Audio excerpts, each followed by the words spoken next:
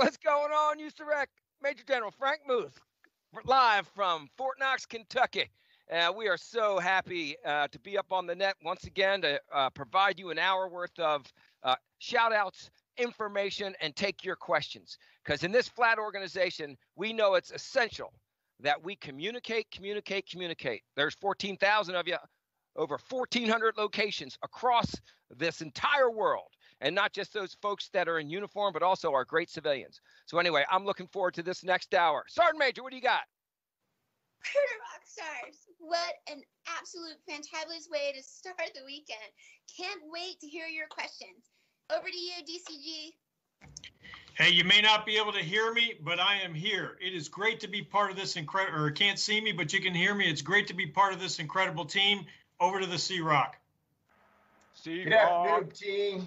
Hey, just can't have the DCG doing one up on me on the hat. So representing the Warrant Officer Cohort this afternoon, looking ready for your questions. And CG, you've got the controls, sir.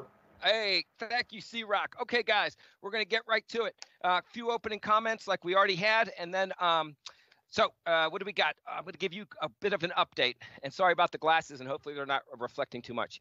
All right. First things first, we increased station utilization across USAREC starting on Monday. Every one of your battalion commanders briefed me personally going down a go, no-go checklist to ensure that we've reduced the risk as much as possible, and we have. And we have put a lot of protocols in place to ensure that we've reduced that risk. But at the end of the day, it's been 9 weeks, and we've got to start increasing utilization. We have stopped using the term. The term is obsolete, open or closed. Because now that we can go virtual, you're never closed. And we are now increasing utilization of stations, and we are increasing our work. Why? Because our mission has not gone away. We're going to talk more about it later, but everything that we missed in March, April, and part of May is being rolled up in fourth quarter. It's a fact. The Army needs us, and the Army needs us to make mission.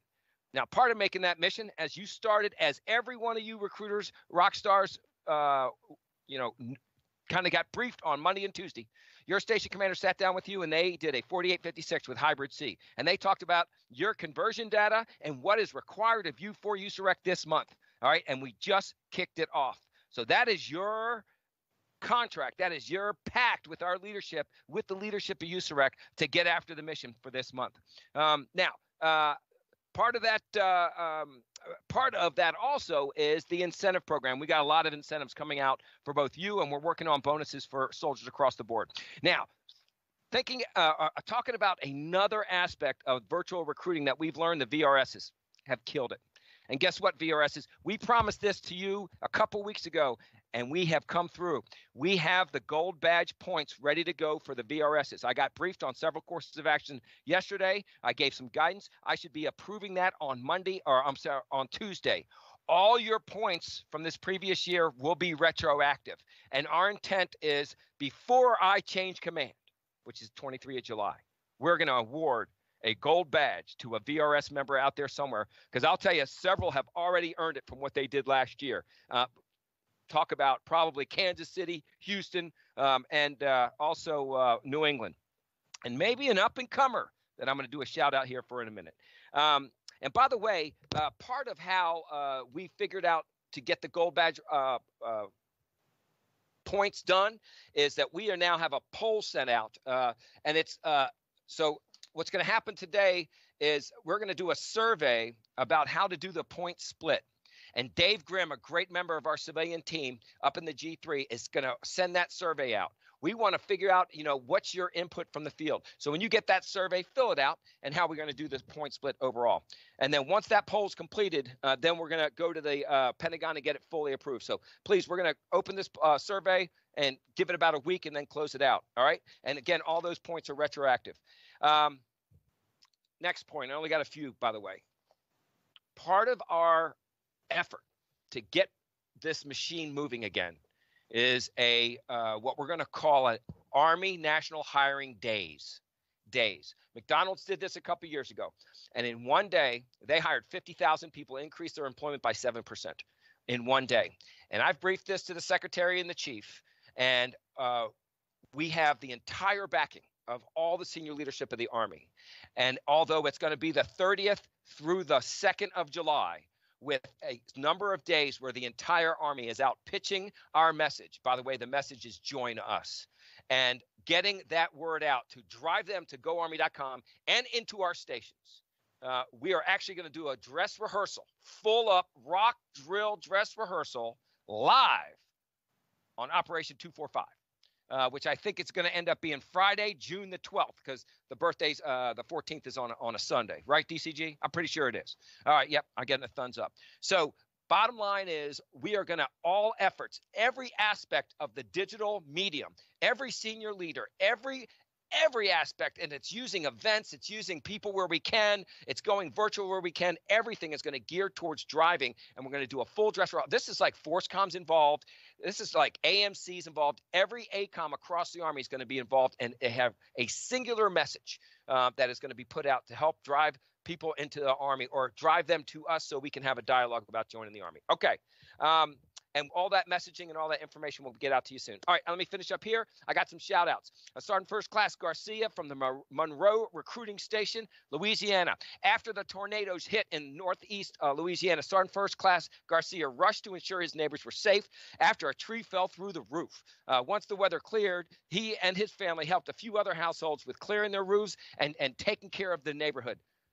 Great job. That's awesome. That's giving back to your local community. Staff Sergeant Austin West, Syracuse Battalion, featured, and I read this article. It was a great article. Staff Sergeant West, it seems like also you play the guitar. You know, you put some videos up of you, doing some riffs on that guitar. But anyway, it was great to see you out there. You cracked the code. You cracked the code. He said in the article he didn't know anything about using that virtual side because he was really good face-to-face, but he figured it out, and he's already put several people in the Army.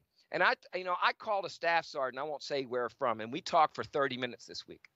And I said, hey, how's it going virtually? Oh, sorry, I can't do it. Or I don't know how to do it. And I'm like, man, it's been 9 weeks.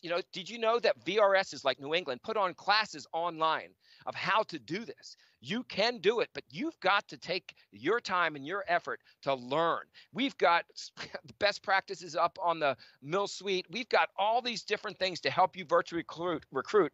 And Staff Sergeant West, you are the one that also took it upon yourself and had that intestinal fortitude and that professional drive and work ethic to go out and learn how to do it. Now you got another tool for your tool bag for recruiting. And then also Tampa Bay, the VRS, Staff Sergeant Vocal, Staff Sergeant Maston, and Staff Sergeant Lopez. You heard me earlier talk about Houston, New England, and Kansas City as the leader VRSs. This VRS at Tampa Bay are killing it. So guess what there, Kansas City, Houston, and New England? You got people that are nipping at your heels. So if you still want to be number one, y'all better get after it because the VRS at Tampa Bay is crushing it. And then lastly, before I hand it off to the CSM, I just want to do a complete shout out to the Baton Rouge Battalion as a whole.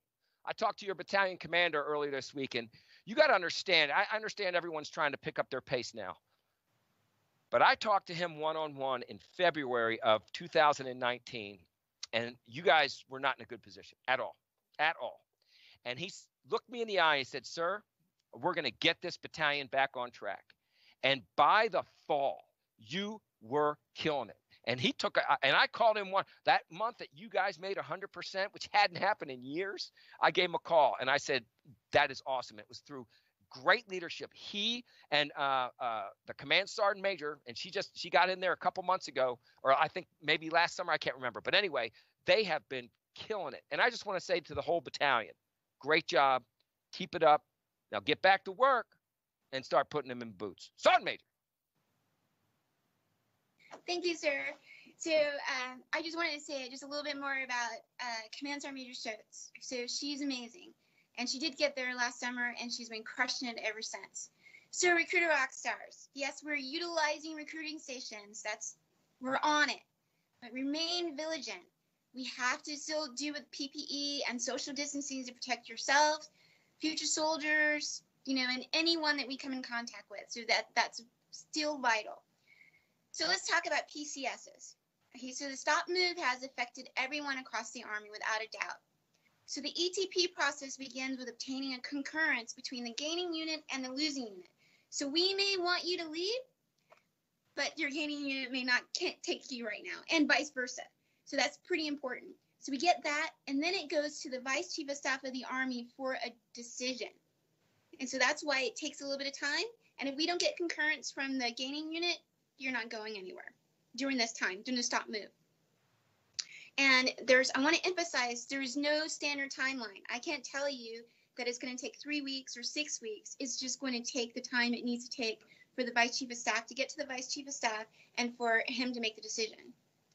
Now, our G1 is being phenomenal, along with your brigade S1s, to get this process going fairly quickly. And as soon as we get them, we're doing everything we can to get them processed and back.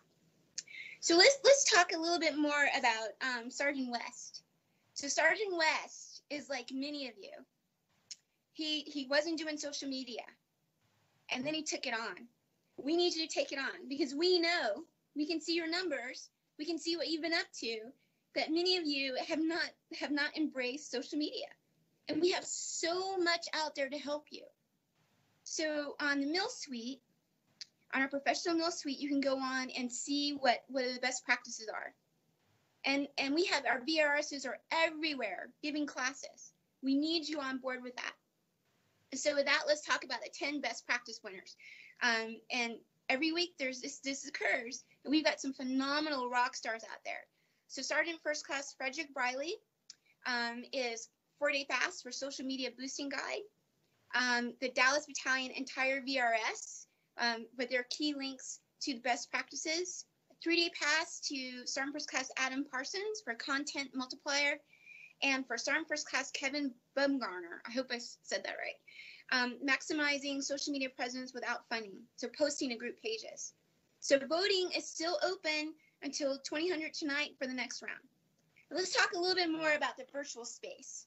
So a few weeks ago, under Task Force Radical Learning, we embedded virtual liaisons at the brigade level. This is very important.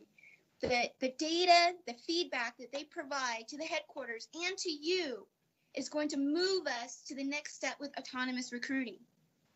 We have to recruit on a digital plane. It's crucial that we do this. And when you think about this, when you think about the non-commissioned officers out there that have said that I just can't do this, I want you to remember this. Compassion, passion, standards, and discipline. That is our philosophy. We have compassion. We had. When COVID hit, we pulled everyone out of the recruiting stations to work teleworking, but we weren't closed. Now that we're gaining our pace back and utilizing stations, we need you to get with the program. We need you to have the passion for recruiting. The passion to learn social media and how to recruit social media is part of our standards and discipline. The standard is recruiting with every tool that you have. The discipline is having the discipline to learn how to recruit with social media. So that's my challenge to every single recruiter out there that has not done this yet. You have got to embrace this, because this is part of autonomous recruiting, and we've got to get after it. So I have a few shout outs, you know I always do. So let's rock first with 1st Brigade, Sergeant First Class Delgado. He's a PT stud, and he's also a recruiting rock star, because he's led his entire station with generating the most appointments, which will lead to the most contracts, I bet. Staff Sergeant Palomino out of Albany Battalion. He was recently promoted to the rank of Staff Sergeant. He is a brand new recruiter, and he, right out of the gate, he's put 3 people in the Army, and that's amazing. And Staff Sergeant P, we need you to infuse your peers with us. Out of 2nd Brigade, and I already told him if I mess his name up, he can throw darts at me.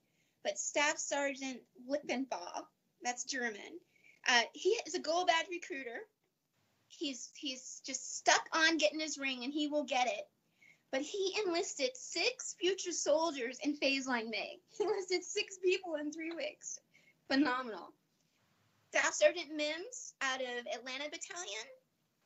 So this young man was at a gas station in Dublin, Georgia, and a woman collapsed.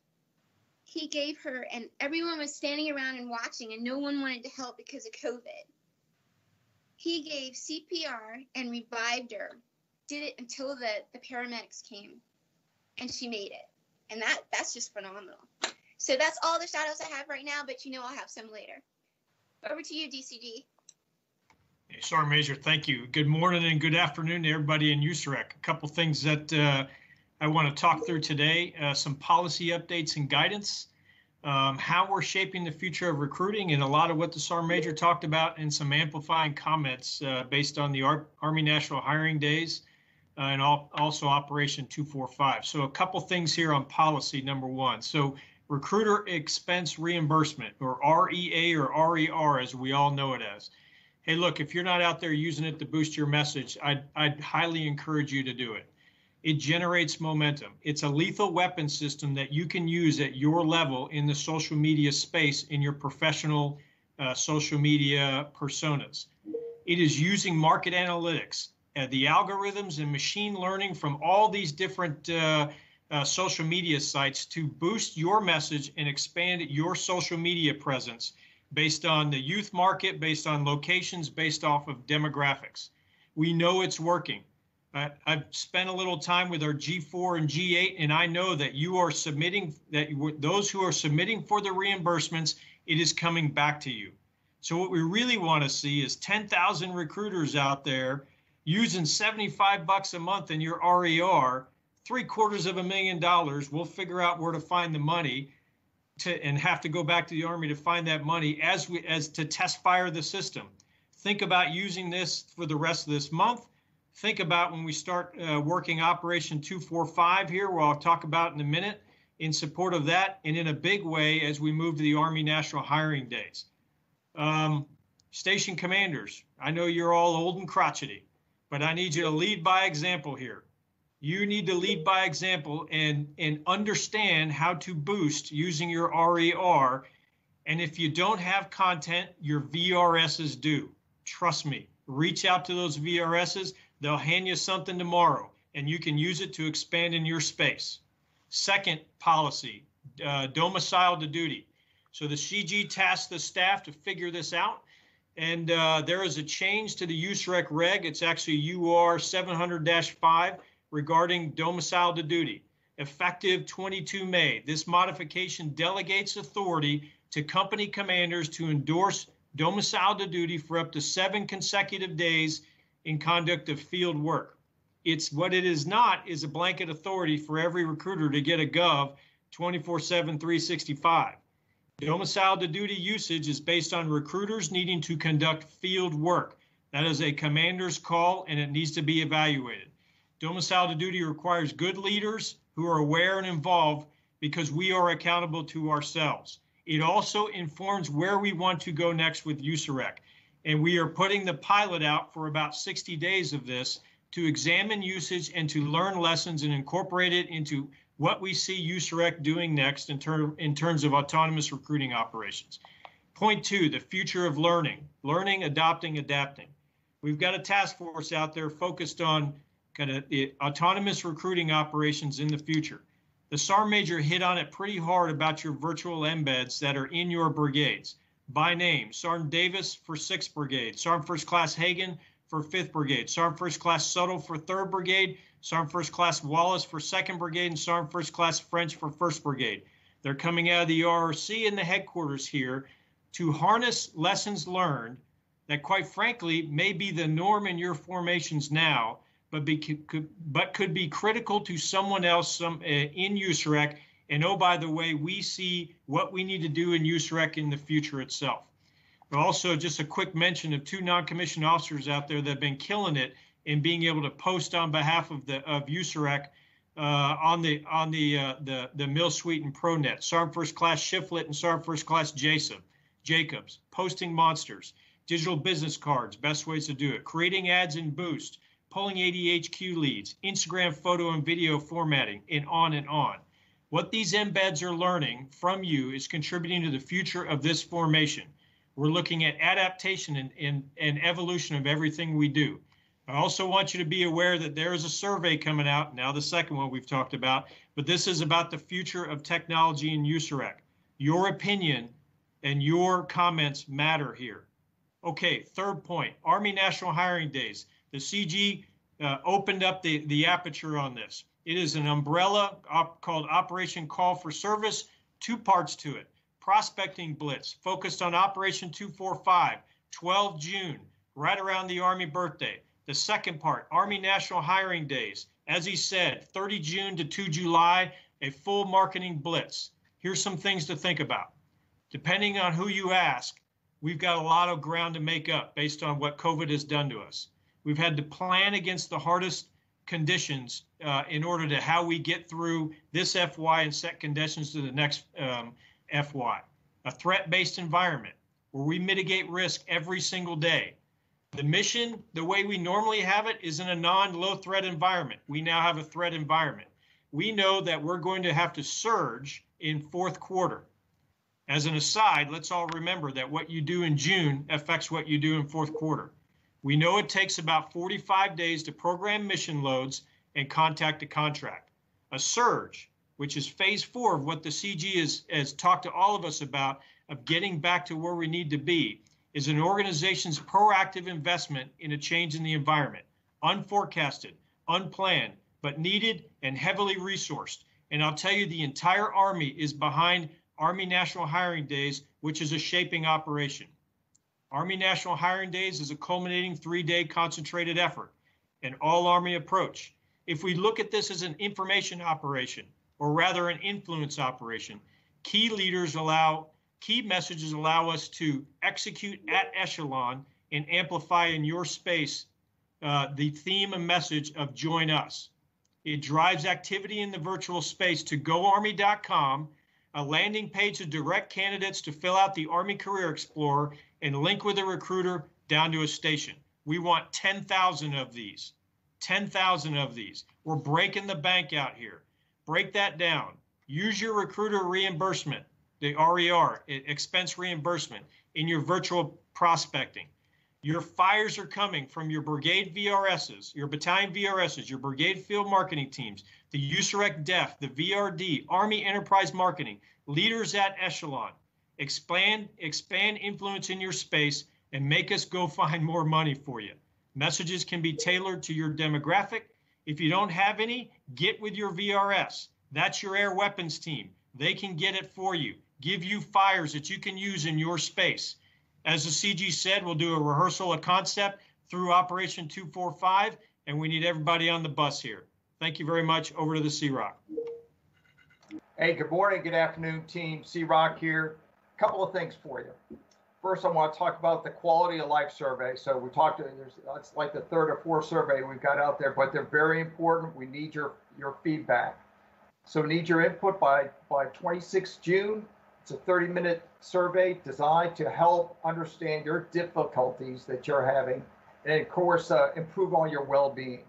You should have already received an email in it. I think there's going to be a reminder that's going to come out in about a week, but please get after that survey. It'll only help us get after what's important to you. Civilian recognition. We've got a great team of civilians out there. It's time to recognize them. So we have a great opportunity. Civilian Employees of the Year. It's open for nomination and has 5 categories. The task has been published. Timelines have been provided along with the instructions. So it's a great opportunity once again to identify those high-speed civilians in your workforce and ask you to complete that by the suspense of 24th July. A couple of shout-outs. Okay, Sergeant First Class Becker, Shreveport South Station. He and his girlfriend Jennifer have made 175 masks to donate to home health facilities for children and veterans. That's awesome that they take that upon themselves. Great effort. Thank you. And then Staff Sergeant Webb, Gulfport Station, Mississippi. Throughout the pandemic, Staff Sergeant Webb has completed every fitness challenge from station to the battalion level and regularly volunteers, share news, the impacts of operation to help our personnel and our families. So great effort by Staff Sergeant Webb, and continue to drive on. And then with that, CG, you have the control, sir. Hey, thank you, C-Rock. Hey, did you guys hear the DCG? He was speaking my speak, air weapons team. I used to fly in one of them things back in the day. All right. Hey, guys, roger that. All right, Kelly, let's get to those questions. And by the way, guys, before we go to the questions, right now you're posting questions online. If you see it, every one of our staff members is on there. They're answering them while you're posting them. So we're going to go to some questions that people sent in, but if we'll also pick some up if we have some time. And I know it took 30 minutes to do that, but we thought it was important to put a lot of this information out because there's a lot going on, and we're all in this together. So, all right, Kelly, what you got? All right, sir, we're ready to dive in. First question, in New Jersey, we are just now beginning to process applicants at MEPS again. However, some applicants' PICATs have gone past 45 days now. Is there anything that can be done so we can honor the commitment of those applicants? G3. Sir, and team, it is the G3 here. Just really want to touch on this because, we've got areas like New Jersey, Mid-Atlantic Battalion, New England Battalion, New York City Recruiting Battalion. They're in COVID effective areas. And as we develop the soft contract process, we completely understand that we administered PICATs to some of these applicants. So we brought this issue up to Army G1 and OSD, and we need you to work through your battalion and brigade ops because we need to understand the scope of the problem. This way I can take those numbers back up to Army G1 and they can work this issue for us. So applicants who have expired or right now are under a blanket policy. So we would have to ask for that exception, just so you understand that. And then MEPCOM's aware of the issue as well, and I'm working to provide them the scope. One tangent to this though is, as we were developing the soft contract process, is the use of the ASVAB predictor test. It's a way to basically prevent a complex applicant from running out of time because we're not held procedurally or by policy to an expiration date on those ASVAB predictor tests. So just a TTP out there for the team as we potentially could be dealing with this again in the future. So that's all I have. Back to you, Kelly. You got it, Kelly. Okay, sir. Next question. With the 2018 79 Romeo E7 promotion list being extinguished, where does that leave the 79 Romeo career field as far as being overstrength or balanced in regards to E7s? And what does that mean for the 2019 list in terms of promotion timelines? All right. That's I think we're going to maybe double tap that one between G1 and CSM.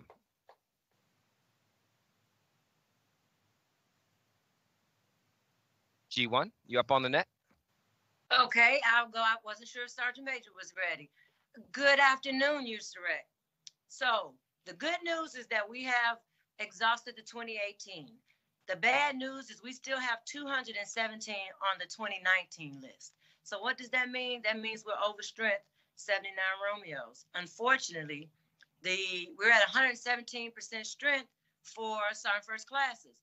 We are under strength for staff sergeants. So until we exhaust this list, until we have the room to promote more, we're not able to give a timeline of what the E7 is going to look like, unfortunately. Sergeant Major, you want to add anything? So I just wanted to remind folks that, and that this is for recruiters and also for the leadership. So we are significantly understrength staff sergeants. So we need staff sergeants to convert. So we're on a good glide path. But so we need you. Come on over to the 79 Romeo world. That's all I have, sir. Well, I'm gonna throw in there. We need you, but you got to be able to put them in boots. Because you may want to convert, we're going to go right to your data, and that's going to be one of a major consideration, right? You would think. So, Roger that, sir. So speaking of which, I have 2 shout-outs just about that out of 3rd Brigade, and they're from the same battalion. Sergeant First Class Christina Feller, she's Wonder Woman. She's put in 22 enlistments this year so far, and then her battle buddy in another part of the battalion is Staff Sergeant Mills. She's put in 21, and she just recently converted. Staff Sergeant Mills just recently converted. So hats off to you, and that's exactly what we need. We need fired up staff sergeants that know how to put people in the Army. 22 and 21? Yes, and those are some big numbers. Good numbers. They need to be like Sergeant First Class Smith. Remember him out of Fayetteville? 65. 69. That's right. Okay, Kelly, back to you.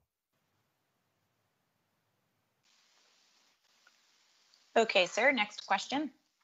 Call forwarding has just finally been working at some stations. Is USAREC planning on continuing this service indefinitely or ceasing when operations return to normal? Given the uncertainty of COVID-19, we were originally briefed that this is a short-term addition to the stations with no idea of long-term continuity for operations.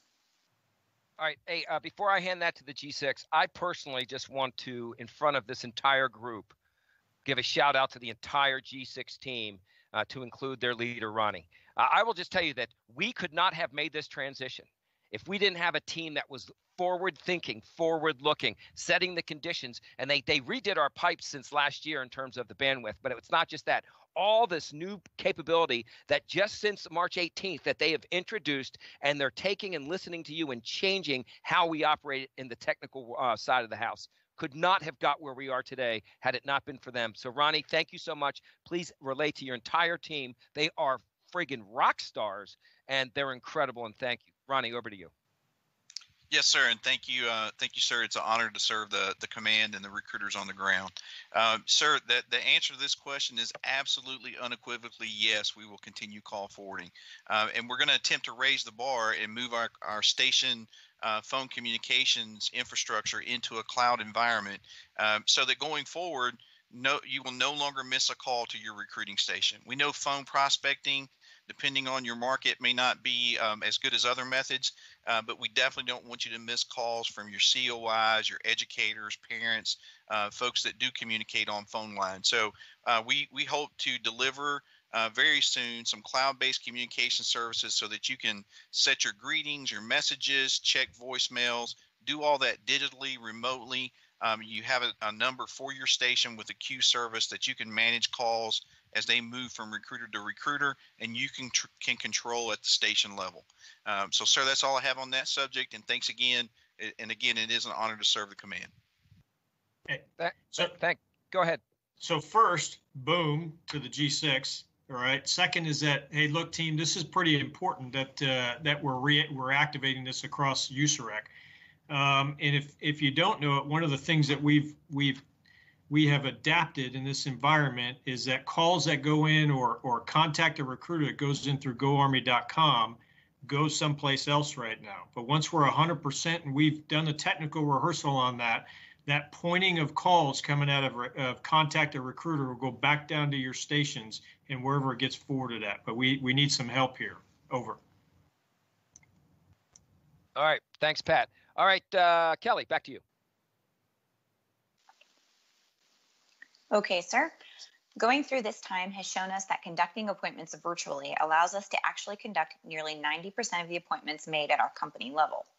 This, in the long term, would be able to reduce no-shows, reschedules, windshield time, etc. Now that we're more comfortable and realize we can do more than just face-to-face meetings, can we look into getting phone stands with lights similar to what you see YouTubers use? The thought being maybe we could dedicate an office space toward virtual conducts. All right, there's a couple people that want to do some discussions, but I'm going to take this one first, Ronnie, just to say, this is the kind of thing that we have to continue to hear, which it's a great idea. Okay, we're adapting to the new norm, and why wouldn't we want to grab a space in a station and potentially make it your kind of virtual meeting space? Okay, that's one. Two, none of the policies and regulations that we've adjusted to allow for you to do this virtually, whether it's signatures, moving of documents, all those different things that we authorize you to do from home or separated, none of that's going away. We got it. We're keeping it. And it's the right thing to do. So I'll just tell you, keep these ideas coming because yes, and yes. Ronnie, what you got? Yes, sir, absolutely. So this is a great question, and I'm super excited about the entire autonomous recruiting effort and the way forward for the command. This is absolutely the kind of thing that we need to be considering. We got to look at, I call it 3 battle domains for the recruiter. It's the physical space, whether it's your home office or utilization of the station. It's the virtual environment, and it's the mobile recruiting environment as you're moving from point A to point B across your battlefield. And we have to look at the right weapon systems, IT kit, to enable the recruiter across all those domains. And so we're doing a bottom-up review. I'm working directly with the DCG on this, the G5, the G3, the G48, and we're taking a comprehensive review from the bottom up and I'm confident we're going to get the IT kit right for the future. And we got to do it faster than later. And in many cases, I love the opportunity to run and catch up with the recruiters on the ground. That's where the best ideas come from, and we're all in, sir. Man, that's why those guys are awesome. Sergeant Major, did you want to jump on that too? So I just wanted to say, and I'm sorry, I don't remember the station commander's name. I don't remember where we were. We were doing the northeast coast swing, and we went into a recruiting station where the station commander did not have an office. His area was out in with his recruiters, and they were using the office the way that he and his recruiters thought they should use it for a variety of reasons. And so there are things that you can do now that to get into this space, you can set something up in your office now to look like, professionally, like your for your virtual appointments. So literally, your imagination is your limit. That's your limit. And that's all I have, sir. Awesome. Thanks. Did anybody else want to jump on that one? I think we're good. Okay, Kelly, back to you. Roger, sir. Okay, so I have a question about training, and then I have a follow-on right after that, so we can have all the questions about training all in one, Sergeant Major, just so you're aware. First, are there any anticipated delays to the June 1st recruiter class? Absolute great question, but Recruiter Rockstars, you know me, before I answer that question, I have to give a shout out.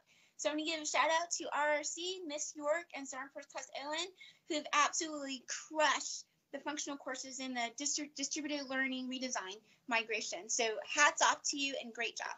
Okay, back to the question. So, we're preparing to begin the resident courses for the ARC at the beginning of June. But that still depends on the decision from the Secretary of the Army and Secretary of Defense. If the class is canceled, the students receive information from HRC and ATARS at least 7 days before the class starts or was supposed to start. And they'll be reprogrammed for a future class.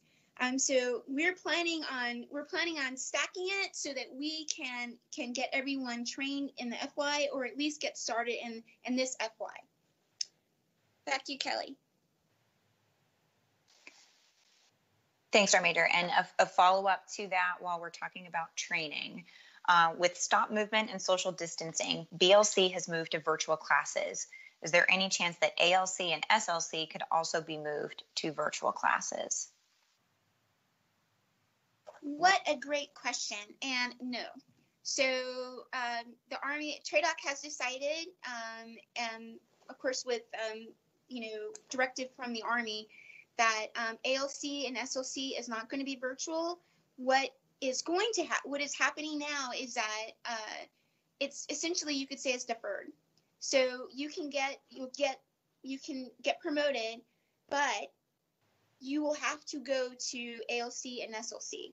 And that message came out from the Army 7 weeks ago. So almost right at the very beginning.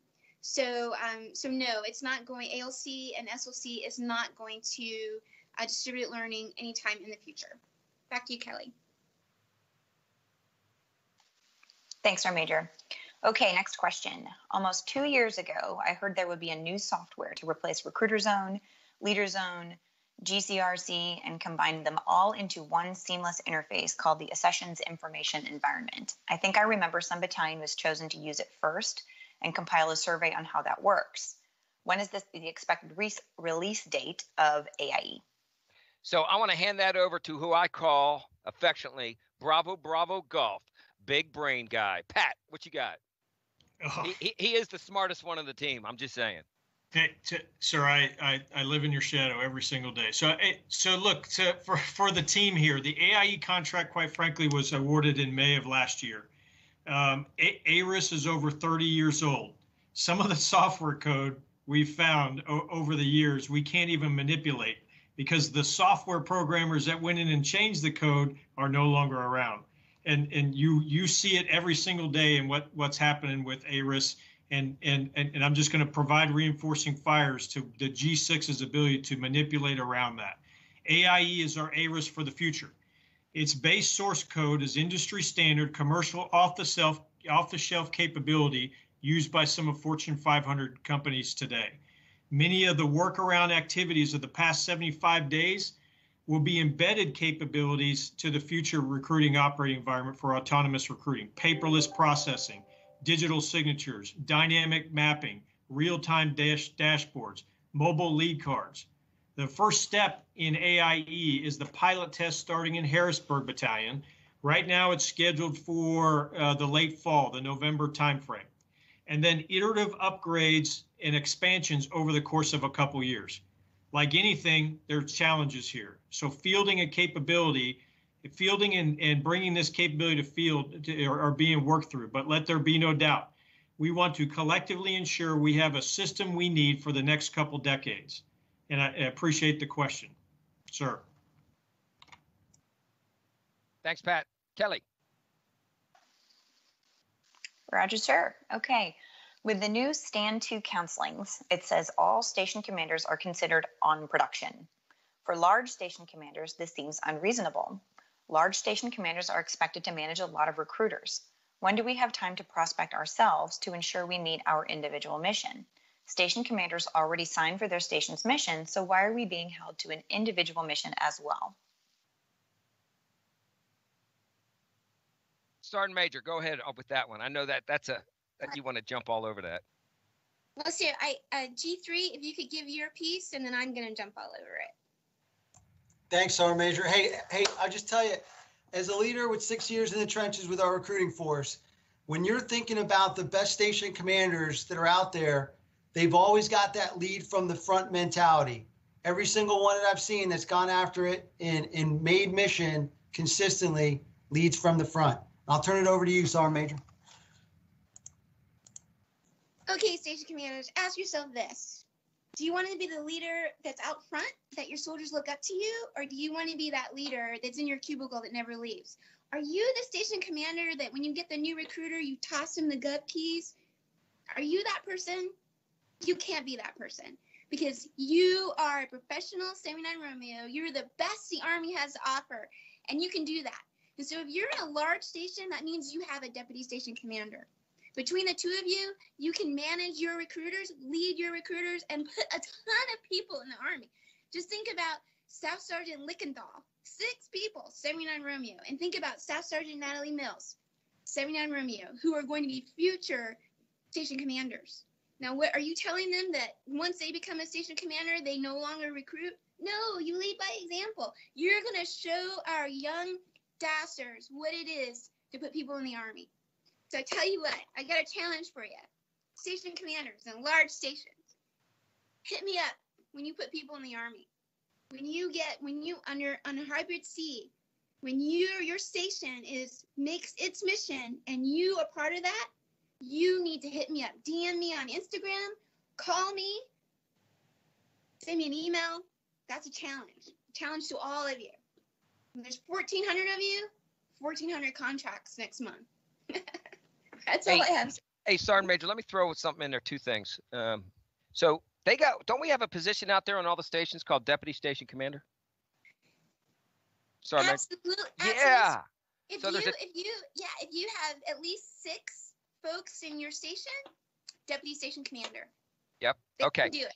I want to put something else out. So think about it in this terms. When I was a squadron commander of Kiowa Warriors in the 82nd downrange in Iraq, I flew missions just like everybody else.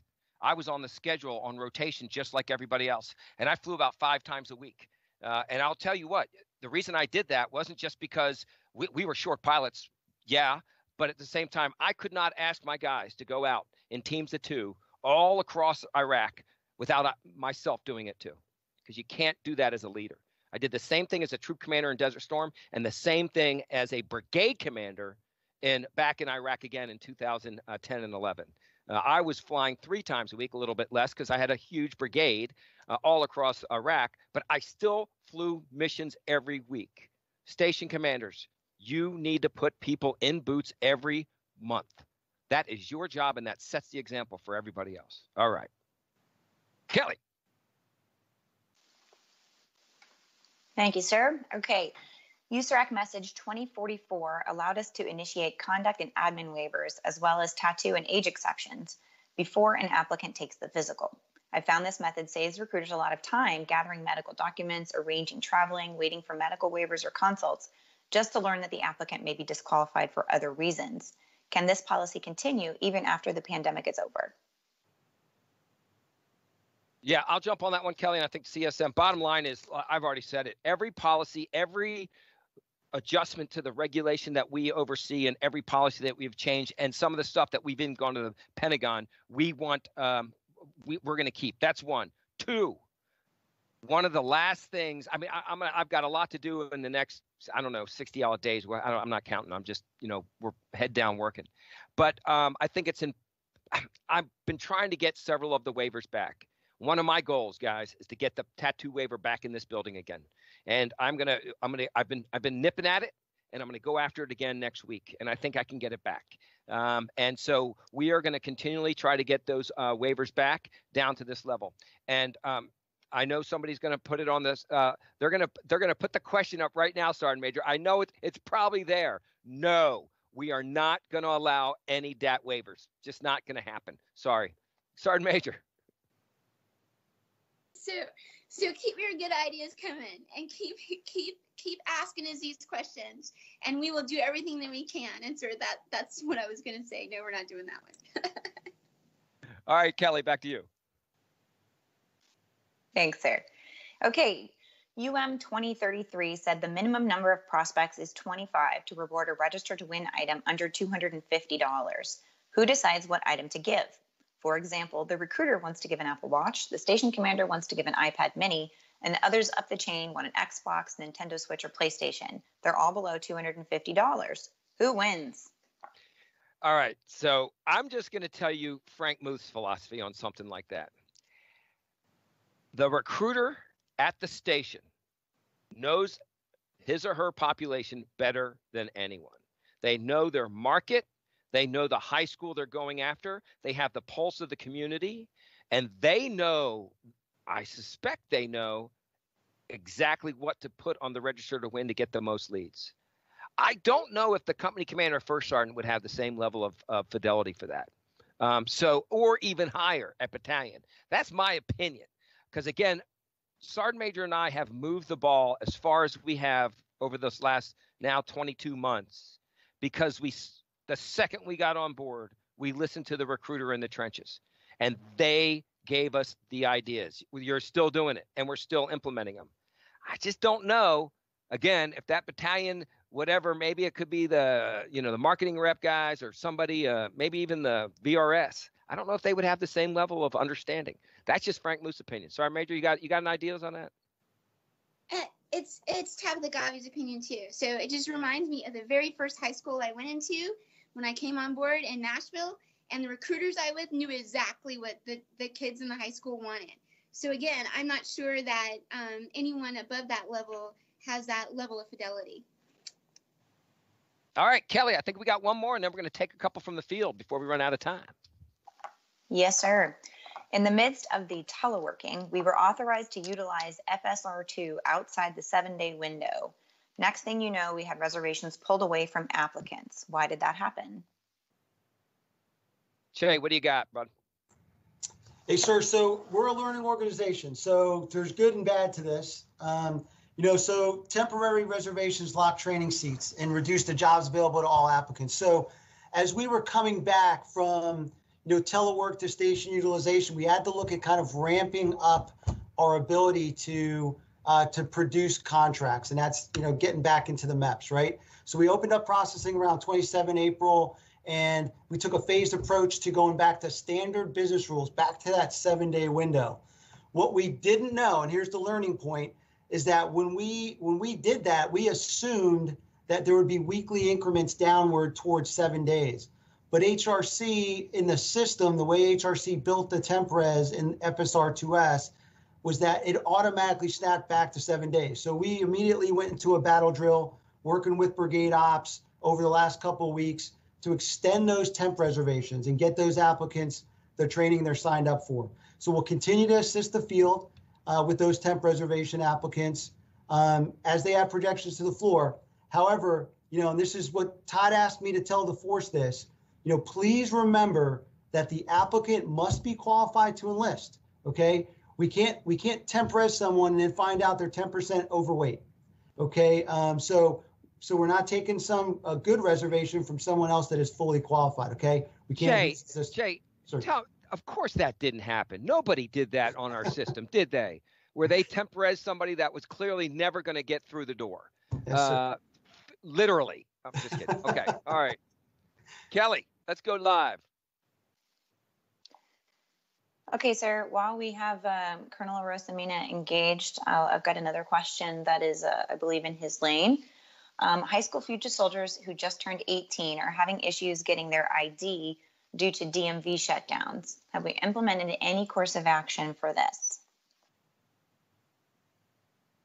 So, I mean, I can't address that issue directly because that's a governmental decision in terms of their offices for DMVs. What I could do is look and see what we can do with exceptions in those regions that have this type of problem. So I'll take the issue on, I'll bring it up to MEPCOM. I'll say, hey, we need to know the scope of it. Obviously, if we're seeing this on a regular basis with our seniors or with our youth that are trying to get these IDs so that they can process at the MEPs. We understand the policy changes to moving towards real ID are out there, and those are OSD driven. So let us dig into this and see if we can help relax some of those standards so we can get these folks across the line.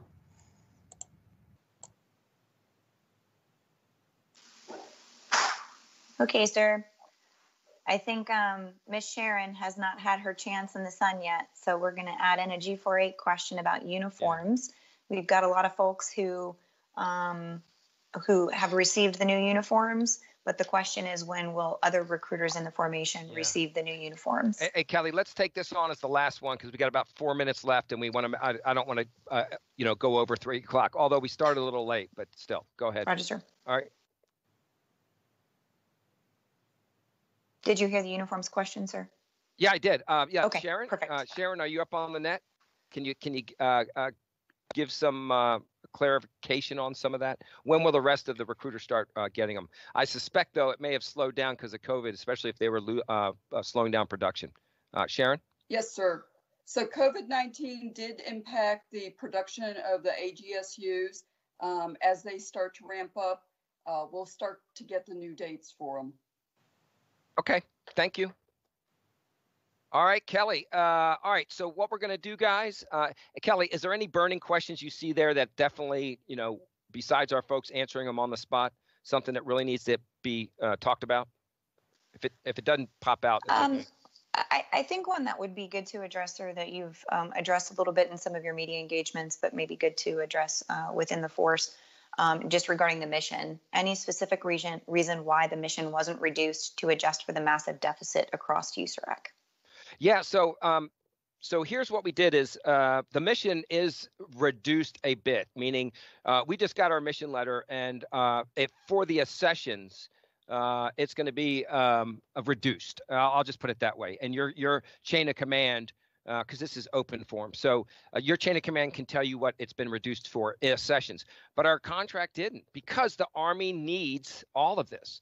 And so it is what it is. It is what it is.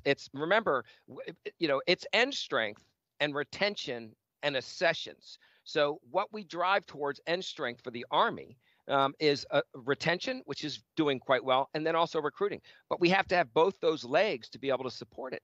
And what we did to remission the brigades, we did take into account, we looked at several models. The one I ended up choosing, which, by the way, all that is getting loaded today, so you can do your maps, is a combination of about 80% of where we would typically distribute amongst the brigades based on previous performance, or what's what based on their region and those different aspects to that. But we baked in about 20% of COVID impact, and to ensure that some of those areas, 1st Brigade, look at Philadelphia, look at Boston, look at New York, some of those, look at Chicago. So we wanted to make sure that was taken into account, and each brigade basically we took into account their COVID impacts. But it is what it is. It's not going away. All right. And we now have essentially, we're approaching fourth quarter, and we have got to start really ramping up, guys. It's not going away. And so everybody is going to be pushing hard. Why do you think MEPS is going to be open and processing for 2 Saturdays a month through the rest of the summer? That's a fact. And they're not going to be, we're going to try to get them not to close too much on the Fridays either. And if we've got to push later into the evening, we can ask them to do that too. We've all got to step up our game and step back into the recruiting business. And not that we've left the business, but start this machine turning again. Okay, man, we're at 3 o'clock now. So we're going to do a closeout. Thank you, Kelly. That was a very good question. All right, I'm going to start on the with the C-Rock, and we'll go from there. C-Rock, any closing remarks? Hey, team, thank you for all that you do out there each and every day. And like the CG said, hey, we've got to get after it. We've got to start sprinting to the finish line at the end of the FY. Sir, that's all I have. Over. Oh, thank you, C-Rock. DCG. Hey, sir, team, the next few months, as the CG just talked about, will require everyone in this formation to rise up to the mission. And it's a big mission. What you do in June influences what we do in fourth quarter. Remember that. Our Army is comprised of volunteers from across the country and the globe. And we need leaders totally engaged. And you're all leaders. And no one's more professional than the non-commissioned officers in this formation. And there's only one way to come into the Army, and that's through an Army recruiter. And what you do today influences decisions and capabilities of our nation. So never forget what you do every day is important to the vital interests of our nation. Proud of you all. Thanks for what you do every single day. Put them in boots and winning matters. Thank you, DCG. Sergeant Major. Hey, team. So I know you can't see this, but I have these 2 stickies on my computer. Every day I look at them, and it says, "We can make our mission," and it says, "Ready to win. We're poised to win." So a high-speed battalion command team out of 1st Brigade, that is their motto for their soldiers. And I know that everyone is poised to win. So we need everyone on deck, absolutely everyone on deck, so we can make our mission. And I know you can do it. I believe in you. We all believe in you, and you can absolutely do this. Back to you, sir. I may have seen that name. Was it Richmond Battalion? I think it was. Hey, listen up, team. Here's the bottom line. I decided to give you a 4-day weekend. Now, some folks were like, we've been teleworking for 9 weeks, 4-day weekend. Well, guess what? I wanted to send a message to you that, again, I wanted you to take some time this weekend. Spend it with your family. I know you've probably been spending a lot of time with your family, but spend some time with your family. But here's what we also need. Come Tuesday, you need to come out of the blocks sprinting. You need to come out swinging, all right? Don't put your jammies on and let me read you a bedtime story. It's time to get after it, all right? I need every recruiter in United States Army's recruiting command pushing hard, getting out there and prospecting, getting out there and conducting, getting out there and doing it, whether it's virtual for many, whether some might still be doing it in person, depending on the area, depending on the risk. We've got a mission. Our nation, our Army has asked us to do this mission. It is vitally important. It's incredibly important and critical to national security. We cannot have that squad of 9 go through that door with 7. And that's on us. We either make mission or we don't. And we are going to make mission. I'm at 22 months right now, and I am heads down working every day, listening to you. Listen to this command. Have you ever been in a command that tries to be as flat and tries to give everything that you ask for? All right. And we are listening, and we are changing, and we are evolving, and we are a learning organization. And the only way you can go from good to great is see yourself every day, look in the mirror and say, what can I do today for this organization? How can I give back? How can I solve problems? How can I move the ball forward? How can I be a positive influence and inspire people? Don't take from that tank. Fill that inspirational tank. Every day when you're out there, you go to another recruiter. What are you doing today for this command and for each other? That's the way you lead. We don't lead with autocratic leadership, beating people up, technocratic, just it's about numbers and everything. That's not the case. At the end of the month, we got a number requirement, but we get to it through inspirational leadership. You inspire people by leading from the front, by doing what they're doing, by solving their problems, by caring, compassion, all right? And bring that energy every day. We don't have any rock kickers in this formation. We better not. We never not looking down going, oh, this will never work. I need positive attitudes out there every day. All right, we're out there engaging the public, and we're out there providing an opportunity for somebody to change their lives every day. All right, I am honored to be in this formation. And in this formation, not in front, in this formation with you every day, I leap out of bed. And I'll tell you what, we got a lot to do, but we're going to do it together. One team, one fight, one vision, and we're going to accomplish the mission. Now get out there, enjoy the weekend, and when you come back in on Tuesday, put them in boots. Stay frosty.